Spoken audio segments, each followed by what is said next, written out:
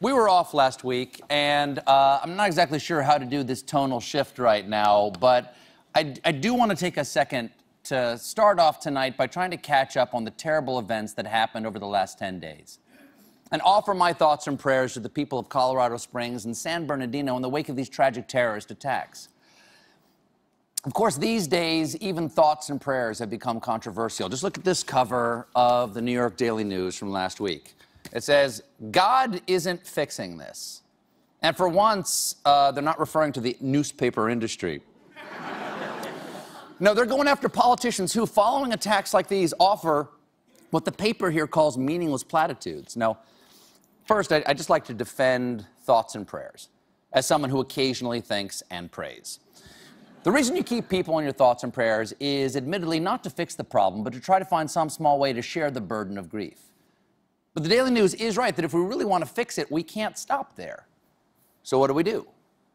Well, last night, during his speech in the Oval Office, behind a podium, in front of a desk, the president declared that the San Bernardino shooting was an act of terrorism. And it does matter what the motivation is, because when we decide it's an act of terrorism, we do something about it. Sometimes too much about it. The next thing you know, the NSA is reading your Netflix queue, and what would have been your Social Security safety net is being shipped in pallets of $100 bills to Baghdad. But when it's not a terrorist attack, we do nothing. Why can't there be anything in between? There has to be some way to make it harder to build up an arsenal. The San Bernardino shooters had 6,000 rounds of ammunition. Why is it so easy to buy bullets when I have to show 3 forms of ID to buy Sudafed? Of course, the people say...